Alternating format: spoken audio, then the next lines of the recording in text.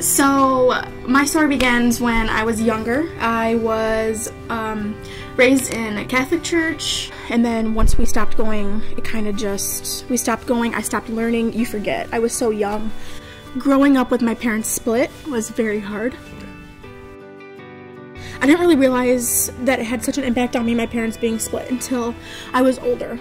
And I was so frustrated, and my friends' parents were married, and it was always like, oh, my dad this, oh, my dad that, or my mom did this, and it was like, I didn't have those moments together.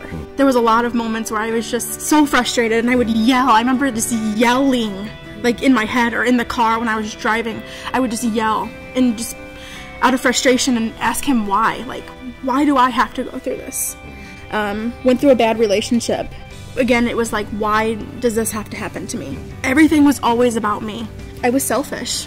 I went just immediately to partying and just other guys. I was so down, and to go to those parties and have these guys all, want everything to do with you, it just made me feel better as a person. And it made me forget about, it was just like, it was a distraction for me.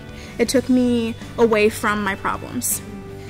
I kind of got out of that stage. It took probably 6 months, and then I was finally back to reality, working and just living for me.